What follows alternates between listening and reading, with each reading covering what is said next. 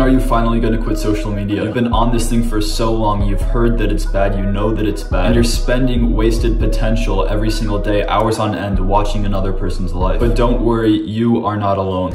I got my first phone at 11 years old and I was instantly hooked. I had 4 hours of screen time instantly on YouTube, and eventually that expanded into Snapchat, Instagram, and TikTok. I remember specifically one day I was waiting for my mom to pick me up from track practice, and I thought that it would be fun if I checked my screen time because I hadn't in a while. So I opened up my screen time and it said 8 hours a day, and I was absolutely devastated. I knew that I was ambitious, I knew that I was different, but I couldn't seem to get myself off of this no matter what I tried. And there wasn't any kind of full guide on YouTube back then detailing exactly how to get off of social media. I've created that guide. Social media is ruining your life. Think about all the time that you could be spending on business, working out, walking, reading, and yet you spent that cooped up doing nothing. Imagine if you spent all the time that you have on social media on something productive every single day. Where would you be in a year? You would be in a very, very good position. I can guarantee you that. You would have a business started.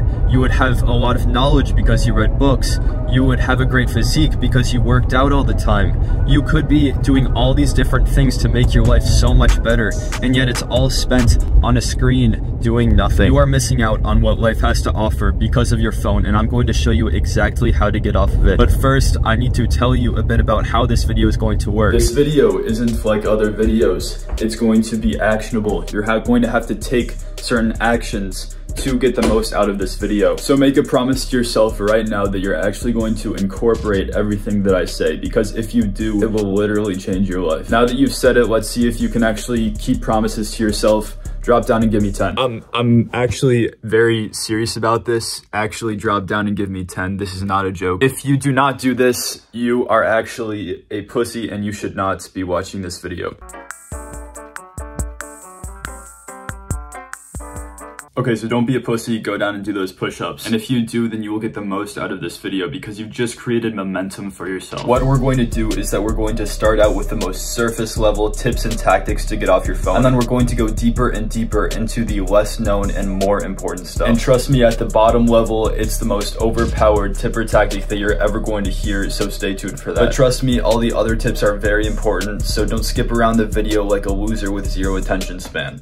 So at the surface level, at the very tip of the iceberg, we have phone settings. A while back, I did a dropshipping store and I was really into dropshipping. I was really trying to figure it out. And I was working on this one dropshipping store that basically sold these things that you put into your shower. It's like a phone case that you can put your phone inside and you can tap through the screen. I know it was for people with crazy phone addictions. But anyway, while I'm working on this store, I hear a buzz to my right. I look over and my phone's right there. So naturally I pick it up and I check my phone. Turns out that it's a YouTube notification from my favorite influencer. So I click on the notification and I watch the video. And I finally finished the dropshipping store after 1 week. But there's a catch. The dropshipping store looks like absolute shit, and it took me an entire week to build it. What could have been done in 1 hour, it looks like, was actually done in an entire week.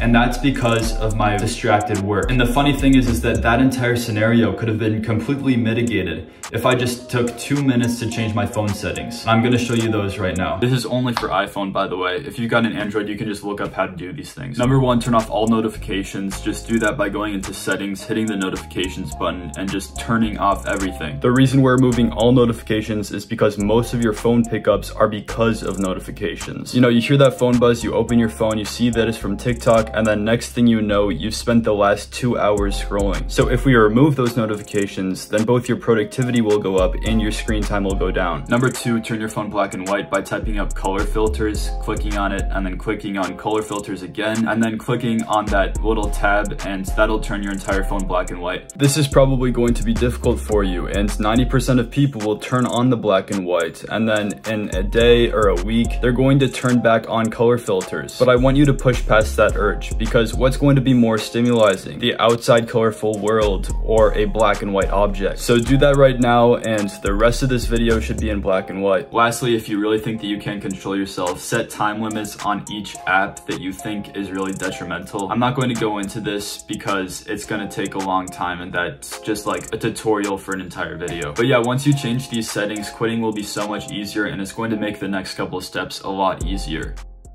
The first thing that I realized when I quit my phone was that I didn't know at all what to do in my free time. I didn't have any kind of habits, I didn't have any kind of hobbies, so I was just kind of lazing around. And of course, I went back to my phone because of course that's super boring.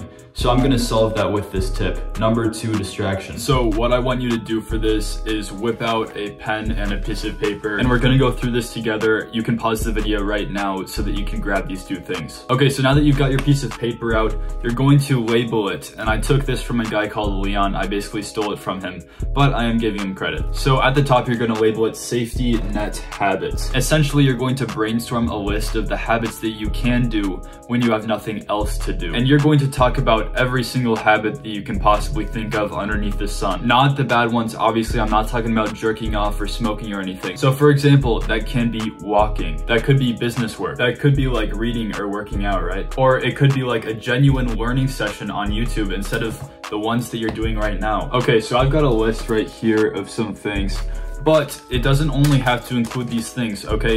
It doesn't have to be incredibly beneficial, you know, self-improvement habits. It can also be things like climbing a tree, okay? It can be things like going outside and just doing some push-ups, I don't know. Like seriously, anything that your creative mind can think of, put it on the list. Anything that you think will kind of be entertaining or beneficial, like talking to someone at McDonald's, I don't know, put it on the list. Pause this video right now so that you can extract everything from your mind that you can possibly think of things that you can do in your free time. Now, these are called your safety net habits, and we're going to go into how to incorporate them in the next point. I'm working on my calculus. Okay, I'm in the very last stages of editing. Like I have literally everything. See all of that stuff, see all those effects. I realized that this story is super boring. So I'm gonna tell you something else. So I'm working on my calculus homework. I'm really bored. I hate integrals. I experience a buzz on my phone and it's a Reddit notification. So I pick up my phone, click on the Reddit notification, and it turns out that it's one of the subreddits that I'm currently into. And the thing about this subreddit is that it's kind of like some posts are normal, some posts aren't. This post was not normal, okay? I saw a fire poker going up someone's dick. Okay, and if you think that that's a joke, I wish that it was a joke. I'm going to play the video again. I'm going to go back into the video and act like this is the story that I just said. What I didn't know was that I experience an internal trigger. And if I notice that internal trigger, and if I reverse that internal trigger, then I would be able to work on my calculus homework without distraction. It's pretty funny because when we scroll for the longest period of time, that's usually when we don't intend to scroll for that amount of time. Think about it. You're not just sitting around and thinking, I want to scroll on YouTube for 2 hours. I want to go on TikTok for 3 hours straight. No, what you do is that you just check it and then you get caught in the loophole. So you might be wondering right now, what exactly is an internal trigger? An internal trigger is an emotion or feeling that you feel that reverts you to social media activities. Okay, so that could be just plain boredom, or it could be sadness, it could be stress, it could be a desire to escape your shitty daily schedule. And if we manage to reverse those internal triggers, that means that we can seriously reduce your screen time, because that means if we reduce those internal triggers, that you don't experience as many urges to pick up your phone. So I'm going to share with you the 3-step method to reversing those internal triggers. There's a strategy that a tech designer developed called the 10-minute rule. His name is Nir Eyal. I think that that's how you pronounce it.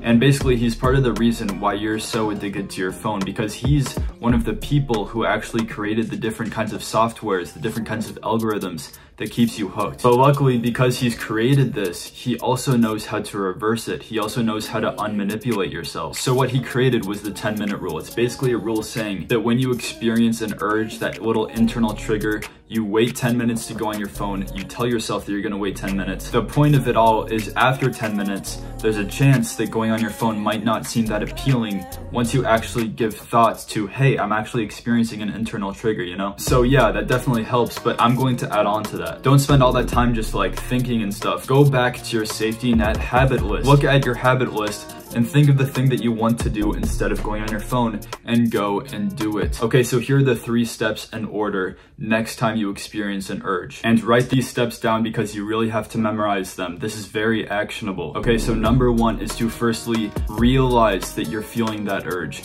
realize that you're feeling an internal trigger. Realize that you either feel boredom or you feel stressed and you're reaching for that phone. Because if you don't realize any of that, then you're just going to go onto your phone and you're going to scroll as usual. Step number 2 is to literally speak out loud for best results, or you can just say it in your mind if you don't want to seem weird. I am not going to go on my phone for 10 minutes.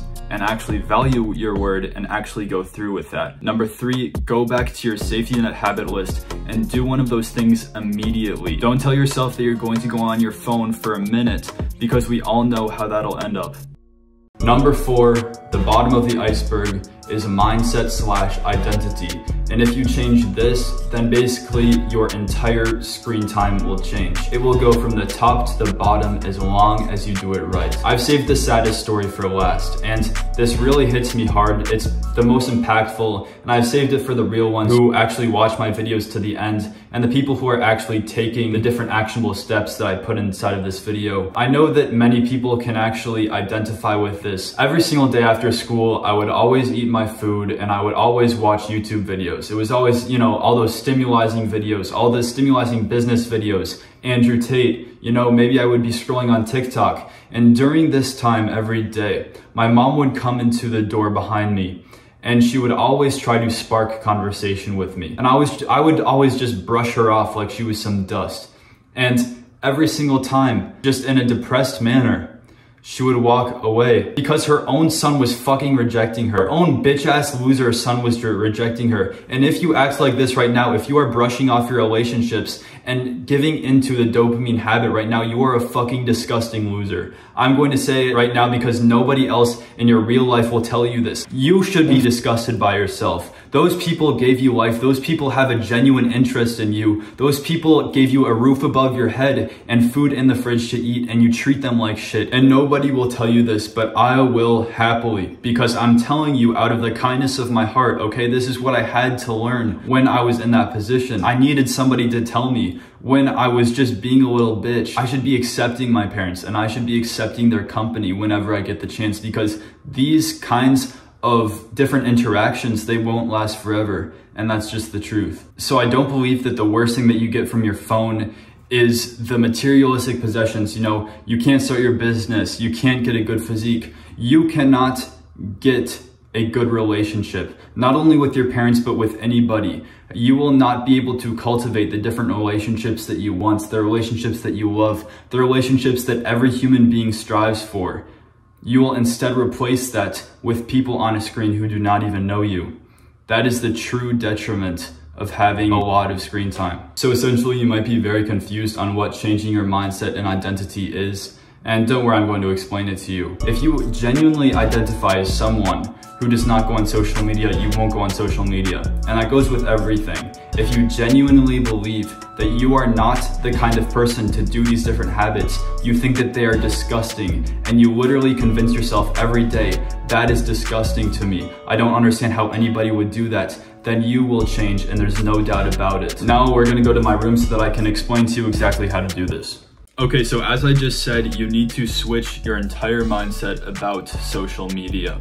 So instead of thinking of it as you quitting just this fantastic thing, putting it on a pedestal, think about it as something that's disgusting to you. Think about it as something that is not good at all, something that is ridding you of your potential, something that is ruining your life. Think about it in all those kinds of ways, and think about how would like anybody do this kind of thing? It's so gross. How could anybody be addicted to this kind of thing? It's so gross. Stop thinking that you're addicted and start thinking that you just don't do it. See, this is your identity shift. This is you switching your different beliefs about social media so that you can rewire your brain for success. And this is the most powerful thing by far that I've seen in all my clients. What you need to do is that you need to switch your beliefs. What you're going to do is that you're going to write down an affirmation paragraph. It doesn't have to be super long. It can even be just 2 sentences. But you have to have a mantra that you live by related to social media, pushing you away from it.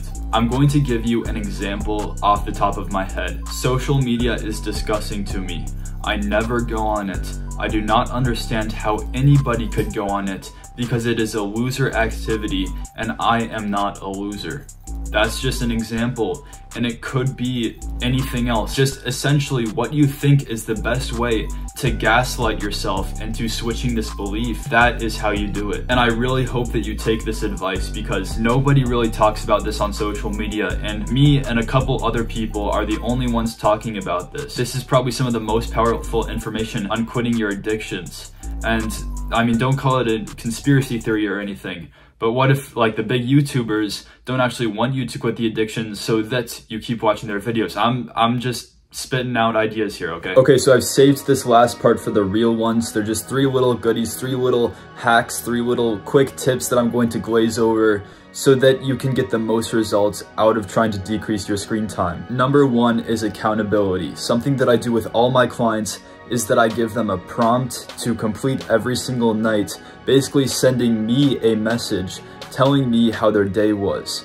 And that's so impactful, because when you have someone that you must tell the truth to about every single day, before you go on your phone, before you masturbate, before you take a vape hit, you think in the back of your mind, I'll have to tell him about it. I'll have to tell my accountability partner about it. And it's way more motivating to quit it when you know that. Quick tip number 2 is journaling, okay? And not just any kind of journaling, a specific kind of journaling that will not only decrease your screen time, but also decrease the amount that you do every single dopamine activity and increase the amount that you do the activities that you want to do. And this specific type of journaling is reflective journaling. Basically looking back on your day and seeing the exact things that you could have improved on. And then at the very bottom, you're going to tell yourself, these are how I'm going to improve these things tomorrow. And get into that cycle, get into that rhythm of doing that every single day. And over time, you're going to find a very positive progression. And then quick tip number 3, instead of taking information from YouTube, take information from reading. If you're really nervous about missing out on all this information, there's a very good way to consume YouTube videos. And if you want me to make a video about consuming YouTube videos the right way, which I know a lot about because I've taken a lot of good information from YouTube, then you can let me know in the comments below if you'd actually like a video like that. But for now, I'm going to tell you that reading books, no matter how you consume the YouTube videos, I do not give a shit, is always better than YouTube videos. Books always take precedence over YouTube videos, okay? I don't care what you say, there are too many benefits to books that you are missing out on if you only watch YouTube videos. Okay, so keep those 3 tips in mind.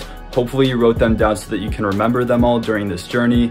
And stick with me right now, because I just want to say some quick final words at the end of this video. Okay, so finally, great job implementing everything, and I'm very proud of you for doing that. Think about it. In most videos, you just sit down and consume, you don't actually implement anything. And I really hope that you're proud of yourself for that, for actually taking action during this video and planning to take action in the future, which you will do, you'd better. So again, I'm very proud of you, but the work is not over yet. You're going to experience this level of motivation for the next couple of days, and then as usual, it's going to subside. It's whether you act on that motivation or not. And if you do not act based on motivation levels, then you will make it to your dream outcome. If you liked this video, my channel name is him, not because I'm him, but because we're all striving to be him. And hopefully I can get you to that dream character as quickly as possible with my teachings. So if you like that kind of message, then do subscribe. And if you're watching to this point of the video, then you're probably worthy of the key. It's in the description.